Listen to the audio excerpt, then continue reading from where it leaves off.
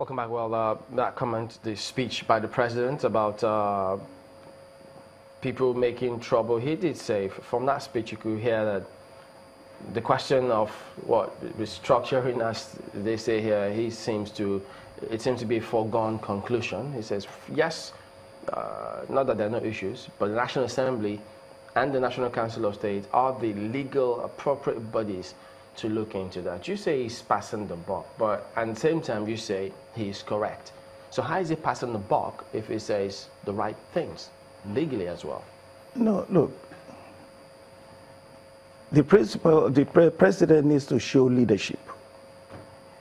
If the president is interested in restructuring, which means looking at the way government is run now and believing that changes need to take place, he himself will commit to it.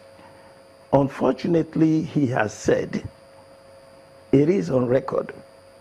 I remember it was front page Punch and about 3 or 4 pages interviews where he has said that he does not believe in the recommendations of the 2014 confirmed report, wherein all this idea about restructuring is embedded. That's what we're saying, that everything has to go to the National Assembly. Yes, indeed, we will take it to the National Assembly. It is being discussed there, but where does the president stand on the issue? It is very vital. You remember during maybe you don't know, but you probably know on record in history, during the Civil War, there was this slogan, to keep Nigeria one is a task that must be done. Everybody agreed. But Olayinka had a retort to that, which I think is very pertinent now. To keep Nigeria one, justice must be done. Without that, there will be problems in the country. And everybody who is talking about restructuring is not secessionist. There is a difference between people who want to secede and people who want to restructure. Sometimes the opponents of restructuring, they want to lump all of us together. We are not going to allow that to happen. We'll continue to say what we mean by restructuring. For instance, fiscal restructuring means devolution of powers from the center to the states, so that each state has control over its own resources. You don't go cap in hand to the federal to receive federation account every month.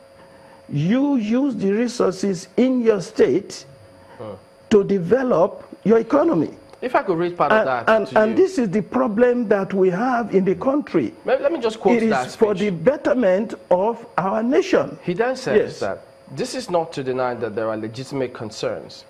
Every group has a grievance, but the beauty and attraction of a federation is that it allows different groups to air their grievances and work out a mode of coexistence. Sure.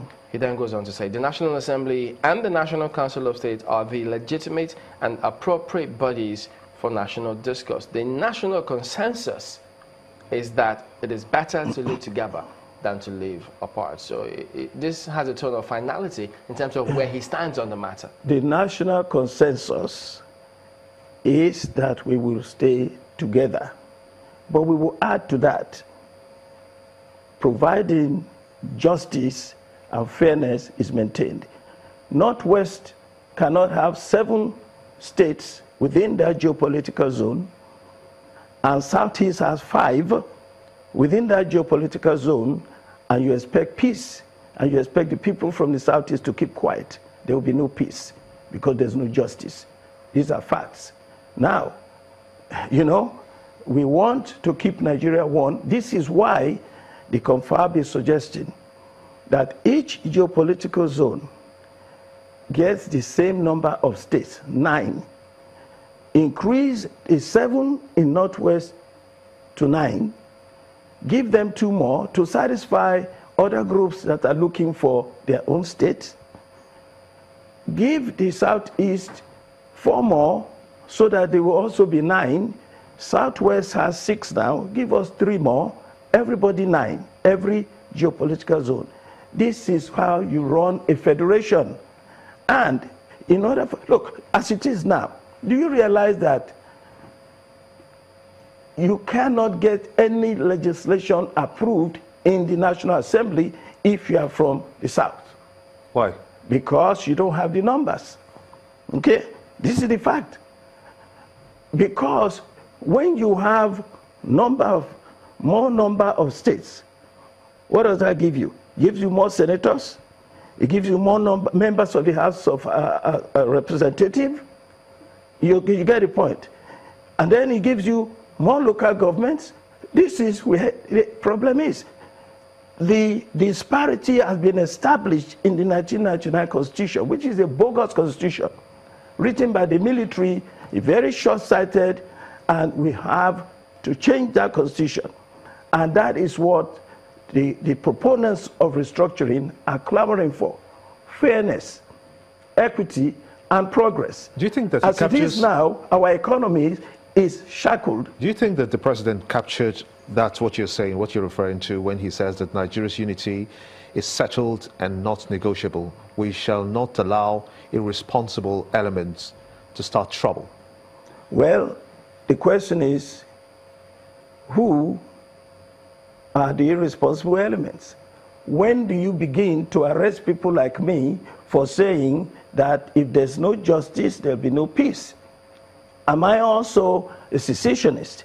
Look, on my way here, people were calling me and warning me that I should be careful because they say they're going to pick people up if they protest against the president.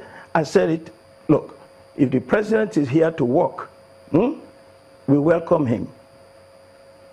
If he's here to just come and mark register and go back for treatment, then this is a bogus attempt to deceive Nigerians. Well, we can't say for sure if that's the case. That's no, I didn't say anything. I said if, right? But, yeah, it is conditional. If that is the case, they all know we got to be prepared. Since that